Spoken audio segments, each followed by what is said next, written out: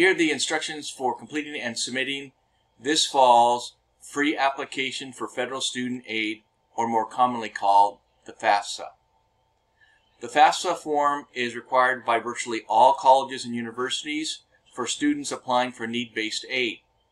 The documents that you will need to complete the FAFSA will include the student's Social Security number, as well as both parents' Social Security numbers, the student's driver's license number, copies of 2019 federal tax returns for the student and both parents, including W-2 information, records of any untaxed income such as child support received, income from interests and veterans non-education benefits for your parents, as well as information on cash savings and checking account balances.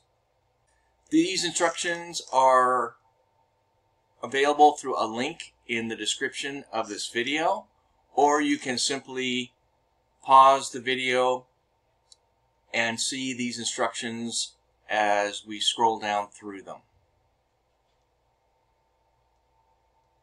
These instructions are pretty complete and are very easy to follow.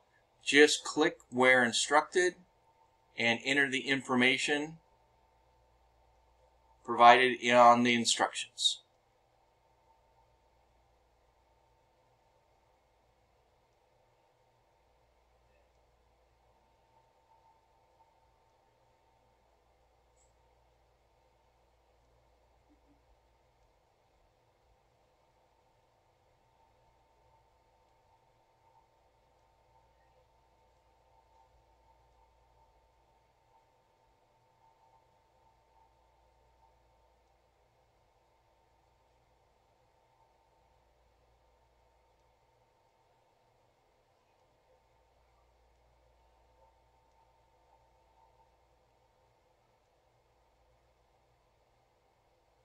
Best of luck with completing the FAFSA.